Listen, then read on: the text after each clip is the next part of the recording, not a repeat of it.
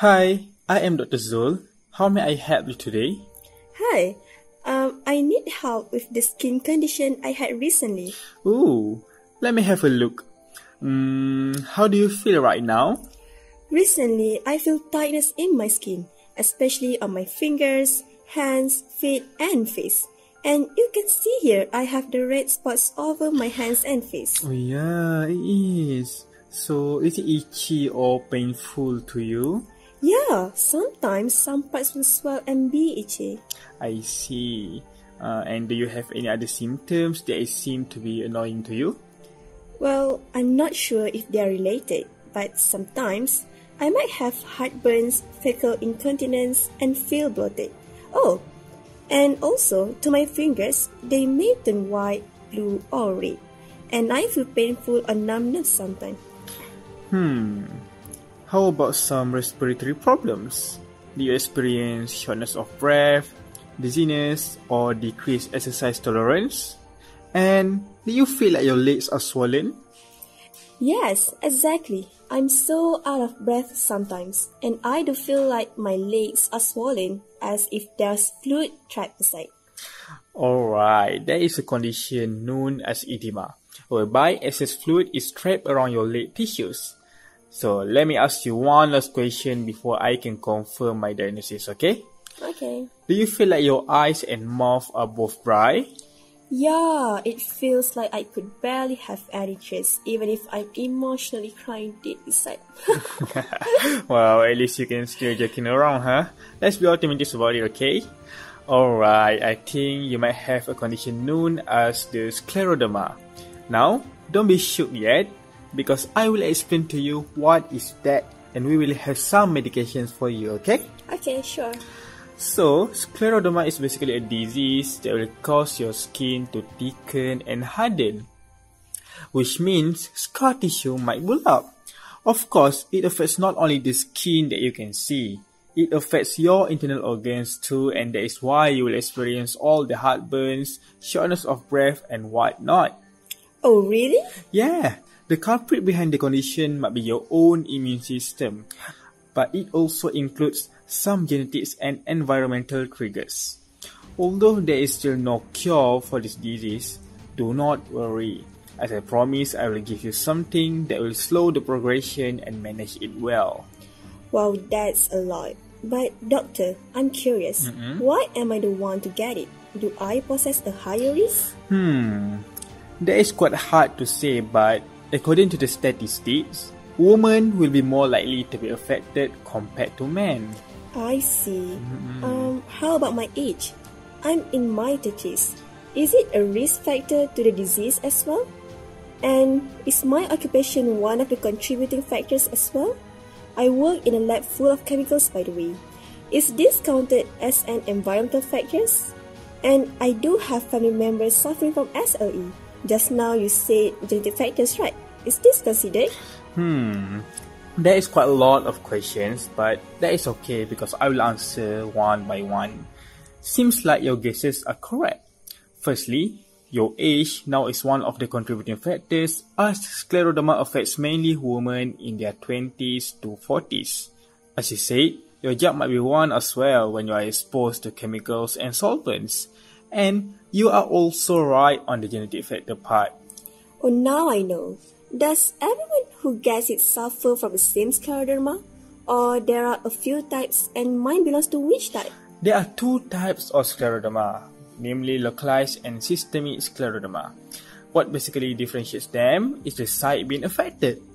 Localized scleroderma only affects the skin, while systemic scleroderma affects both the skin and the internal organs. Yours is considered systemic scleroderma since you experience signs and symptoms like heartburn and shortness of breath. Okay, doctor, could you do something to help me with this? I'm still young though. Yes, sure. But you need to keep in mind that there is no cure for scleroderma. So, we will give some treatments that decrease the severity of your symptoms and to prevent additional complications.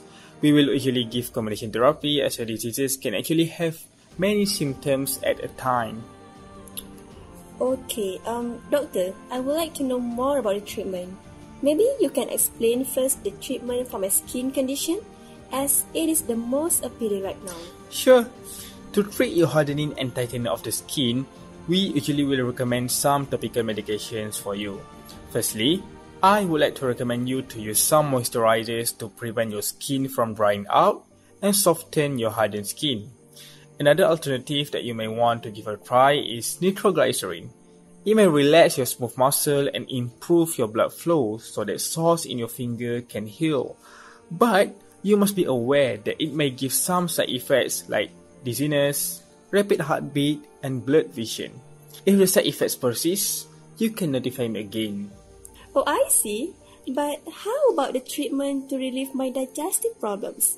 My heartburn and bloating always give me discomfort. To relieve your digestive problems, we always recommend you to take antacids like Gaviscon. It is effective in relieving your heartburn and indigestion. I will also recommend you to take esomeprazole or famotidine. Both medications are effective in reducing excessive acid secretion in your stomach in order to treat conditions like heartburn and also indigestion. Wow, you explained it so well. Thank you. Now I am relieved that my heartburn problem will be resolved. Oh, before I forgot, do you have any suggestion to treat my fingers? I told you earlier, right, that my fingers may sometimes turn white, blue or red and I can even feel the pain. What is that exactly? And is there anything I can do to treat it? Good question. For your information, the appearance of your fingers is related to some condition called Raynaud's disease.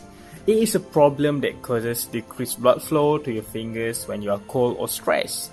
To treat them, usually we will give medication to relax your blood vessels so blood can flow easily. I would prefer nifedipines or nitroglycerin patches, but some patients may develop ulceration on their fingers. If this were to happen to you, please refer to the hospital again. You may need local wound care and prolonged course of appropriate antibiotics. Okay, now I see. Is there any simple practice that I can do at home to treat it, doctor? Yes, of course. During the colder months, it is important to keep your core body temperature warm. You must dress appropriately by wearing multiple layers of warm clothing, warm boots, thick gloves, as well as cover your face and head. You can also soak your hand in warm water frequently, especially during your first attack of Raynaud syndrome. And most importantly, you must always exercise to improve your blood circulation as well as to keep your joints flexible. It is important to protect your joints, as some of my patients, actually they also had Scleroderma before, and they had also developed joint pain. Wow, I'm surely gonna practice that at home. Oh yeah, may I know if there is anything I can do to relieve my tightened skin aside from your suggested medication just now? Yeah, sure. To relieve your dry or stiff skin, you must apply lotion and sunscreen regularly. Lotions will maintain skin's hydration levels, keeping the skin healthy, soft and supple. You must also avoid hot baths or exposure to strong soaps and household chemicals. They might irritate and further dry out your skin. Oh, now I realize the importance of applying lotion and sunscreen. I always keep them during my skincare routine. Anyway, I'm just curious if that dietary plan has any influence on this disease.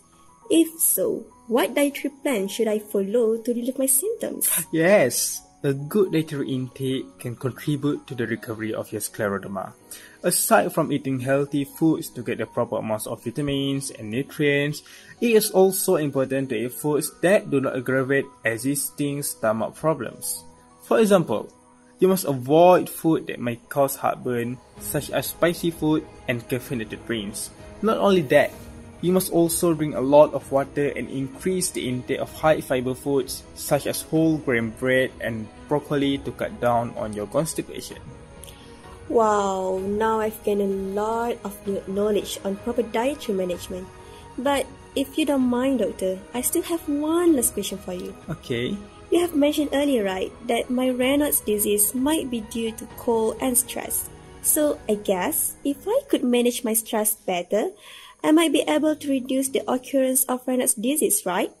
So do you have any advice for me on stress management? I felt quite stressed recently. Exactly. you got the point. Stress can play a part in reducing your blood flow, as well as affect many other aspects of your emotions and health. So, it is important to learn how to manage your stress well. For me, the most important key point is you must get an adequate sleep and rest. You must at least sleep for 8 hours a day to calm and restore your body to be ready for another day. You may also practice some relaxation therapy such as yoga, meditation, or deep breathing technique. Oh, one more thing, you must find a good social support such as your family and friends and spend more time with them because they will always listen for you and they will always be there for you, as it is a natural way to calm you and lower your stress. Thank you so much, doctor, for your perfect explanation. Now I understand better about my current disease and all my fear has gone. I will surely follow all your advice and recommendations. You're most welcome. If you have any doubt or your symptom is getting worse, do not hesitate to contact me, okay? Okay, see you later, doctor. Have a nice day. Have a nice day too. Bye-bye.